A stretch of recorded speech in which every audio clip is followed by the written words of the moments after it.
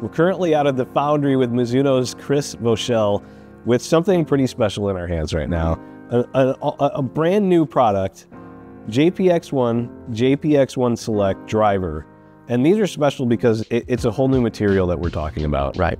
Before we get into nanoalloy, what it is, because both of us want to geek out on this and explain what it is, but if you were to try to explain what the process looked like, what the end goal was, sure. What did you guys try to accomplish with nanoalloy in this driver? What would you tell people? Yeah, so the thinking going into this, and this goes back years ago, was how can we change the dynamic that happens when a ball meets a driver? I know that sounds kind of artsy, sounds kind of out there, but in a world of only a limited number of materials, is there a new material we could introduce that changes that dynamic, that introduces a new playing characteristic for anyone who hits it?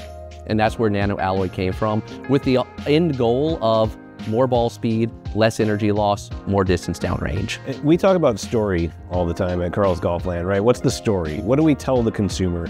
What's going to compel them to make a purchase? Right. Right. And I think this has such a cool story. How it was developed, how it came about, and what it actually does. Because the results are there. But to, I guess, get to this point, Mizuno is a multi-sport company. Yep. And this actually came outside of golf, right?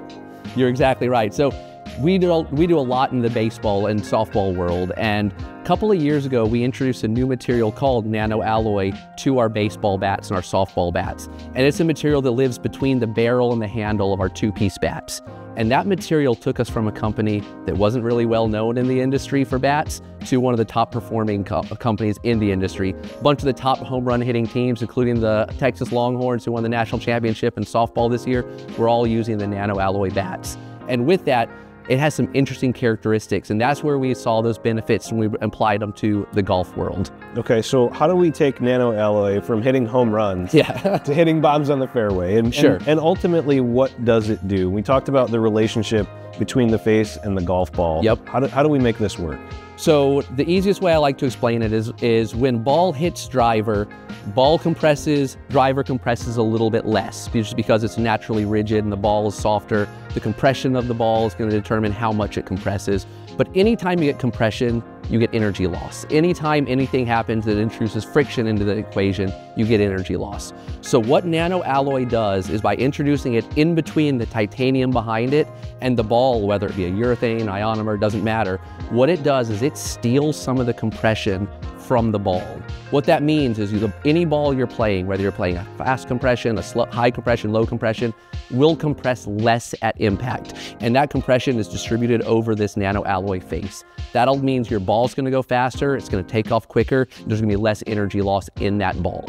Which is incredible. I think we talk about, everyone wants more speed nowadays, right? How do you manufacture it? How do you stay within the regulations? It's got to be conforming. With this, you showed us a graph that I thought was pretty interesting of across the face when we talk about energy loss, redistributing deformation and how the face interacts with the ball. You showed us that this nanoalloy actually distributes the energy and distributes that deformation differently. Correct, yeah. In a typical ball impact, you'll get the ball deforming and then the club deforming essentially around that ball. You'll get a little bit of crown deformation just based off the geometry of a club.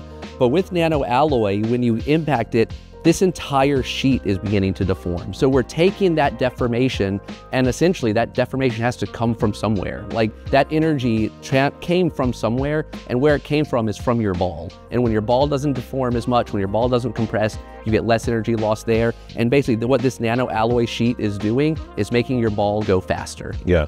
What I think is important for the average golfer too, because we don't hit it in the middle of the face every time. Right, that's important too when we talk about MOI and misses off of the center. We also want consistent ball speed there too, right? What are you noticing with nanoalloy around the entire face? Awesome, because one of the great things about nanoalloy is that not only does it take that compression from the ball, but it's also taking some from the head itself as well. Meaning we were able to go thinner behind it on the titanium behind this nanoalloy also. When you save mass from the face, you can redistribute it in areas that are much more beneficial for the golfer in terms of MOI. What that means means you're gonna get a more consistent ball speed across the face from a larger core area. So not only in our measurements are we the fastest in the middle, but as you go away from the center, when MOI starts to play a role in it, we're faster on those ends as well. So again, best of both worlds when it comes to generating speed, and MOI as your free friend, that's fantastic. Yeah. We were talking a little bit about past drivers where innovation is so key around here, but people maybe don't think innovation with the driver in Mizuno, although we were talking off camera that there were so many firsts. Sure. From Mizuno, the first titanium driver, there was adjustable weights. Right. A lot of firsts here. When Mizuno was creating this, what was the ultimate goal from a standpoint of what do we want the consumer to know? Yep. What do we want them to feel about Mizuno and driver? So I think Mizuno has kind of pigeonholed ourselves to where a lot of people think of us as irons and forgings and stuff. But to your point, there's tons of innovation we've done through the years. With Nanoalloy, we wanted to make something truly visible and truly measurable when you go into those bays. When people hit this ball, when the average golfer hits this ball, it's one thing to tell them they're going to get more speed, but to actually go out and test it and see the numbers, see the results, that's ultimately what everybody wants. However, there's competition out there. When this is sitting on the shelf, I think what's important too is the look, right? Absolutely. And how this thing looks, everything from the hint of blue, black, the crown on the crown, and then even the face, if there's blue on the face. How much went into the design to make sure that this stands out among the rest? A ton. And you know, again, to talk a little about Mizuno baggage, people don't typically come in and say, man, I can't wait for that new Mizuno driver. You don't see everybody playing it on Sunday on the PGA Tour event, because we tend to use our dollars a little bit different than other people. You know, we tend to put those into the product. We put it, rather than into the hands of a tour player, we'd rather put it right into the product in terms of putting a little bit more into the head cost, as well as no upcharge options as well. So when you get into the fitting bay, you can try different shafts, different grips, either your one or your one select, and the cost is what the cost is. We're not trying to put a ton of upcharges in there. That's huge too, because when you talk about getting into the right clubs, at Carl's Golfland, we don't want people taking clubs off the shelf. Right. We want to get fitted. Absolutely. Because you never know, right? There are so many different